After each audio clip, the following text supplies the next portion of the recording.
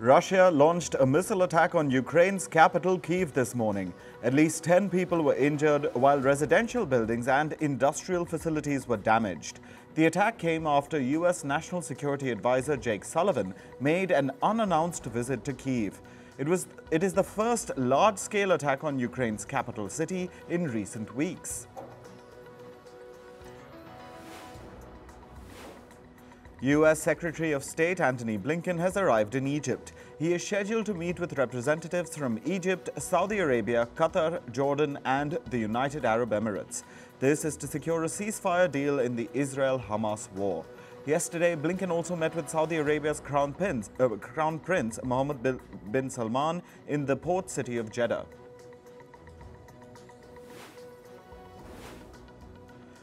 Three people were killed after an airstrike hit a car in the occupied West Bank city of Jenin.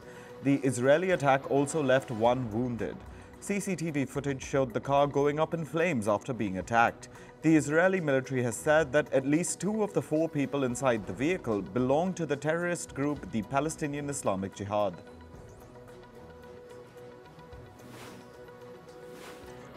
In Haiti, armed gangs have launched new attacks in the suburbs of the capital city, Port-au-Prince.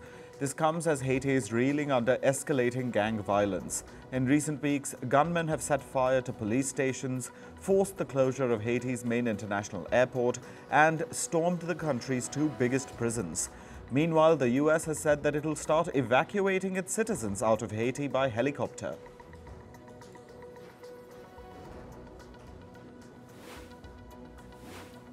British Defence Minister Grant Shapps met his Australian counterpart Richard Marles today. The 2 countries have signed a new defence and security cooperation agreement.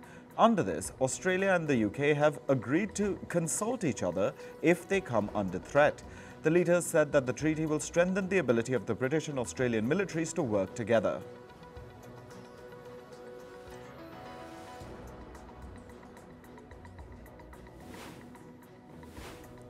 Ireland's Prime Minister Leo Varadkar has unexpectedly stepped down from his position. In a news conference, Varadkar said that there was no real reason for his sudden departure. He said, and I quote, "I have nothing else lined up, I have nothing in mind, I have no definite personal or political plans." Prabowo Subianto has formally been confirmed as Indonesia's next president. This was after he gained a resounding majority in February's election with nearly 60% of the votes to his name. However, his rivals have refused to concede.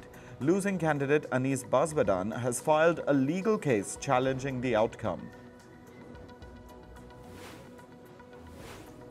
China has asked Western nations to stop smearing Hong Kong's new national security law.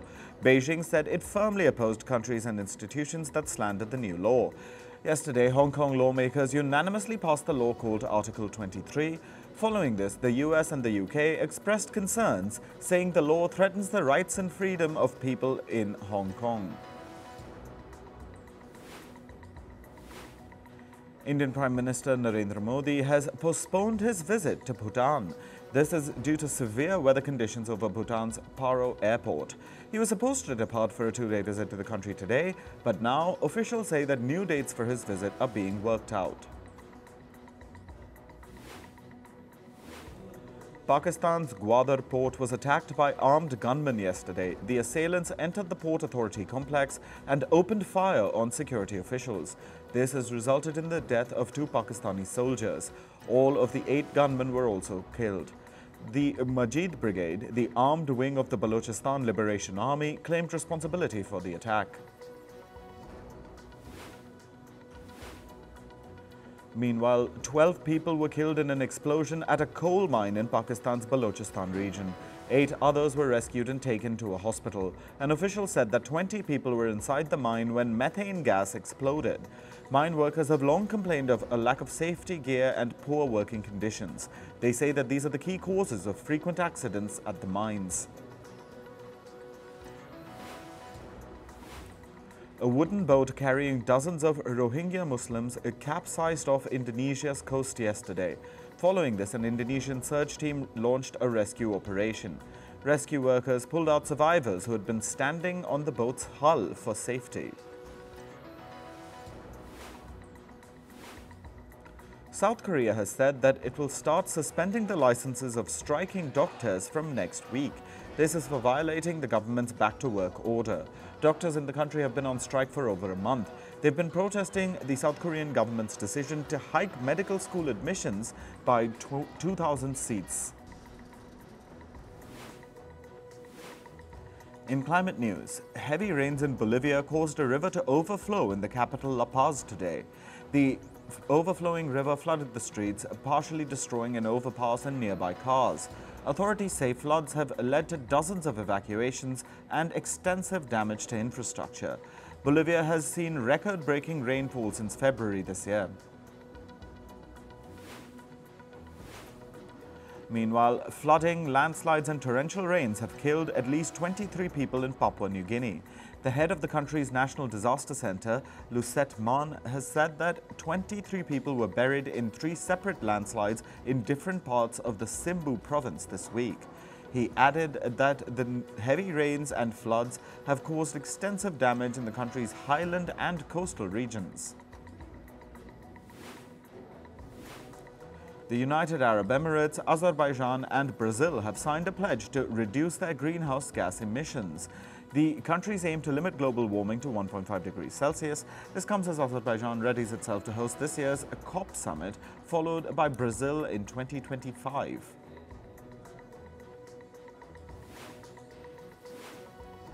Russian climate specialists have launched a monitoring mission in the Arctic region. The mission is being led by the Russian Arctic and Antarctic Research Institute.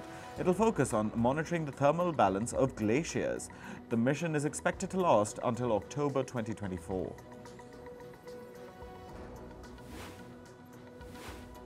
The world produced a whopping 62 million tons of electronic waste in 2022. This is according to a new report by the United Nations. This includes discarded devices like mobile phones, TVs and microwave ovens, among other things. As per the report, this number is projected to rise to 82 million tons by 2030. Greenhouse gas emissions from the world's top fossil fuel companies could have a catastrophic effect on the planet. It may lead to more than 11.5 million deaths by the year 2100. This is according to a new report by a non-governmental organization called Global Witness. The report analysis combined emissions from fossil fuels produced by the 5 top oil firms. This includes companies like Shell, BP, Total Energies, ExxonMobil and Chevron. The US has lowered its goal for the adoption of electric vehicles. Earlier, the country was targeting to shift 67% of all cars to EVs by 2032. This goal has now been reduced to 35%. This comes after the government faced opposition from the auto industry and workers.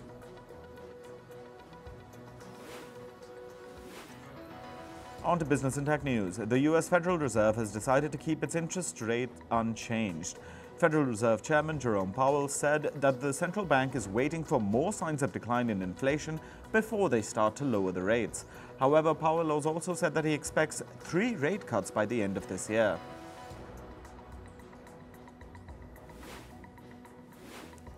UK banking giant Barclays is reportedly preparing to cut hundreds of jobs. Job cuts will primarily impact its investment banking unit. As per the reports, the firm is expected to begin laying off employees in the coming months. Last year, the bank slashed around 5,000 jobs as part of a major cost-cutting drive.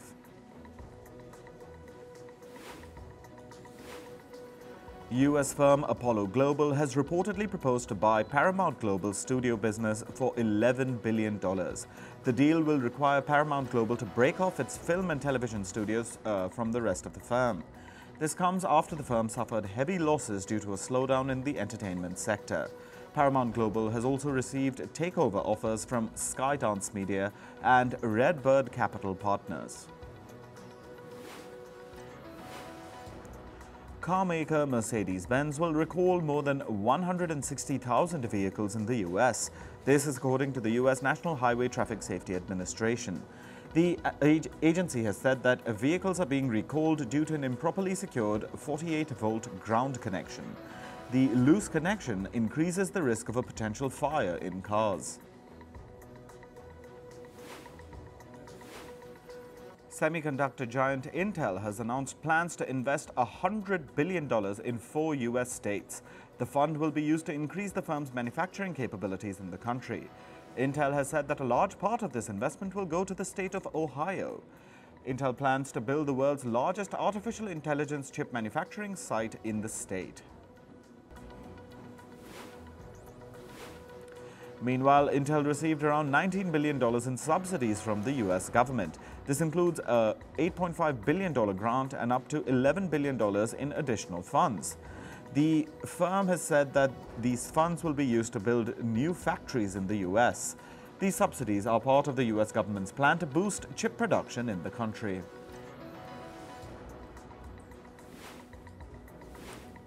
America's communications regulator is investigating Amazon for alleged marketing and selling of illegal electronic devices. The Federal Communications Commission has said that it is probing if Amazon sold equipment without proper authorization. It was earlier reported that some online retailers were selling radio frequency jammers. U.S. federal law prohibits such devices from being sold in the country. According to reports, the U.S. Department of Justice is preparing to file a lawsuit against tech giant Apple. It has accused the firm of violating the country's competition laws.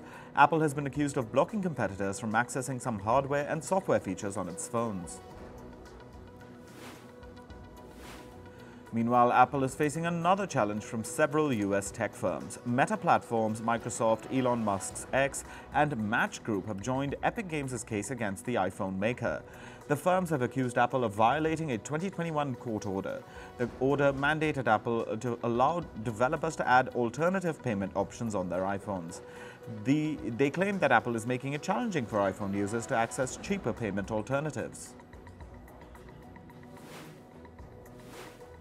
France's competition watchdog has slapped more than $270 million in fines on tech giant Google. Google has been fined for failing to negotiate a framework with French publishers. This is to use their content on its website. Since 2020, Google has been in talks with French publishers to come up with a way to pay them for their content. Moving to sports. In cricket, the IPL franchise Chennai Super Kings will begin their title defense tomorrow against Royal Challengers Bengaluru. All eyes are on CSK captain Mahendra Singh Dhoni, who will reportedly be playing his final year at the tournament. The 42-year-old helmed the team last season to their 5th title. Former CSK batter Suresh Raina suggested that Ruturaj Gaikwad will be a good replacement for Dhoni. Cricket legends Chris Gayle and Ali Khan lit up the Empire State Building in New York to promote the upcoming T20 World Cup. They had the honor of pulling the lever down to light up the iconic building in navy and pink, which are the official colors of the Grand Tournament. The 9th edition of the Men's T20 World Cup begins on the 1st of June.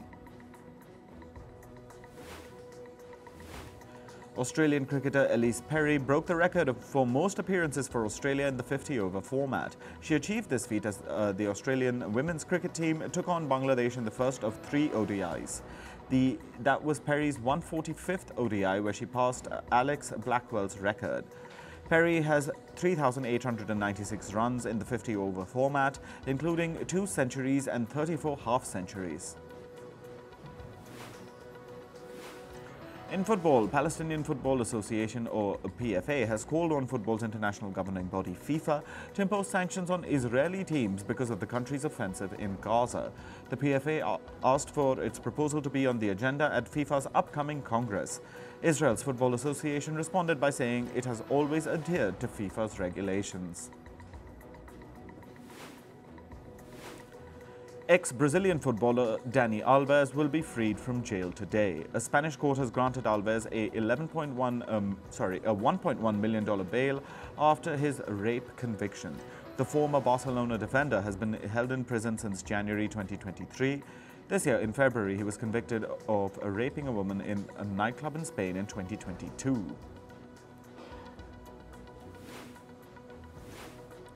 In tennis, women's world number 2 Aryna Sabalenka opened up on her ex-boyfriend's tragic death. Sabalenka's former boyfriend, a former ice hockey player Konstantin Kulstov, died by suicide. She posted a story on her Instagram account in her first comment since the suicide. Sabalenka described it as an unthinkable tragedy. The two were first linked in June 2021, but were no longer together when this incident took place. The principal body for women's professional tennis, called the WTA, or the Women's Tennis Association, has begun a review of its rules involving players cleared of doping offences. The potential changes include special rankings for players who return to court after a ban or if their ban is reduced. This comes against the backdrop of the high-profile case of Simona Halep, who just returned to tennis after her ban was reduced. In badminton, ace Indian shuttler PV Sindhu cruised into the pre-quarterfinals of the Swiss Open Badminton 2024. She beat Thailand's Pornpicha Choe Kiwong 21-12, 21-13 in straight games. Sindhu finished the match in just 34 minutes. The Indian next faces Japan's 17-year-old sensation Tomoko Miyazaki. The draw for this year's men's Olympic football tournament has been announced.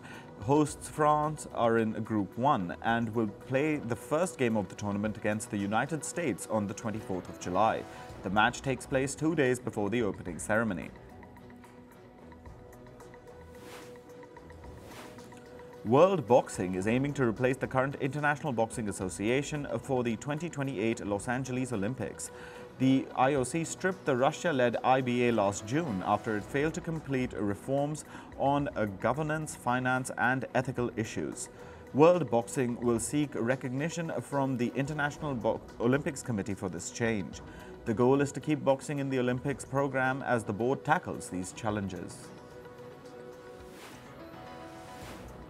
In entertainment news, Sophie has filed a petition requesting that a judge reactivate her divorce case with her ex-husband Jonas. This is according to court documents cited in media reports. Turner's legal team moved a Florida judge citing an end of an abatement period. Sophie Turner and Jonas announced a separation in September 2023. The divorce between American singer Ariana Grande and Dalton Gomez is now official. A Los Angeles court dissolved their marriage of nearly 3 years. Under the settlement, Grande will take a one-time payment of $1.25 million to Gomez. The two had separated more than a year ago, according to court papers. Pop star Shakira opened up on being a single mom during an interview.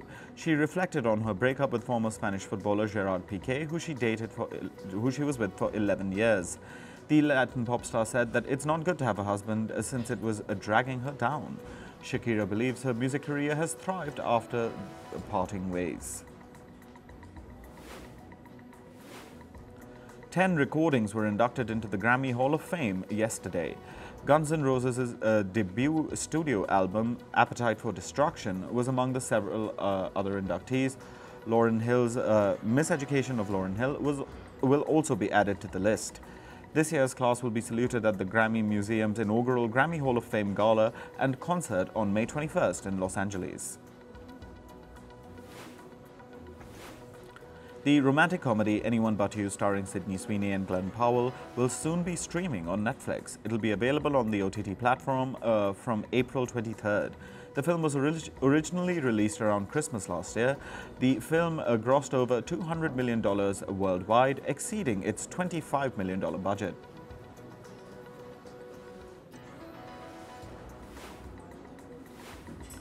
The makers of the House of Dragons unveiled 6 new posters ahead of a trailer launch. They were posted on the official Twitter account of the House of Dragons page. The posters featured 8 actors, including Matt Smith as Prince Daemon Targaryen, Emma Darcy as Queen Rhaenyra Targaryen. The trailer for Season 2 is expected to debut today.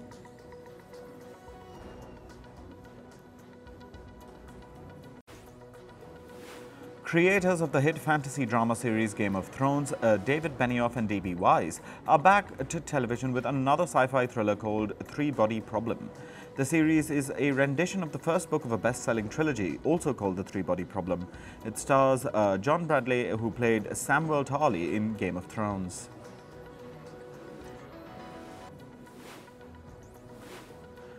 Songwriting duo Elton John and Bernie Taupin were conferred with the Gershwin Prize. The two legendary singers were celebrated for their unforgettable contributions to popular music. The event in Washington, D.C. saw an array of performers who all honored the duo. Actor and singer Billy Porter discussed the duo's impact on his career.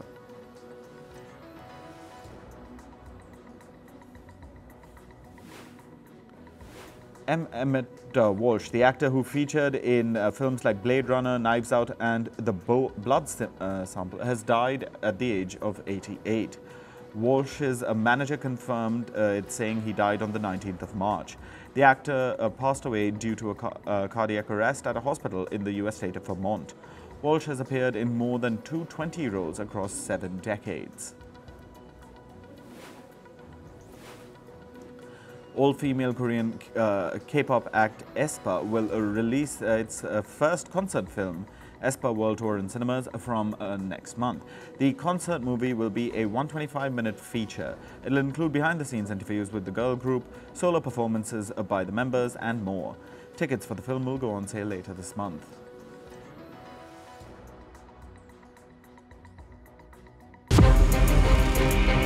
From impeachments to inaugurations, if it's a political story, we are on the scene. The race for the White House is heating up. We're beating Biden. How dare he say that? If it's breaking news, we're live with the latest coverage. From the White House, the State Department, and Capitol Hill, we know the issues, but above all, we know the players to bring you the latest in-depth analysis on all the key stories that we're covering. I'm Eric Ham. Join me from Washington here on Firstpost America.